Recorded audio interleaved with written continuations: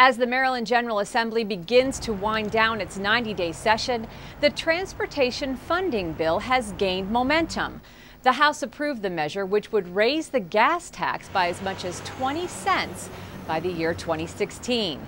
The revenue would be used to replenish the state's dwindling transportation fund to pay for many long-awaited projects, including the Purple Line.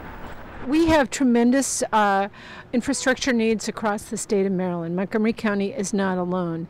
And we're just so delighted that our lawmakers have taken this up and are making real progress on it.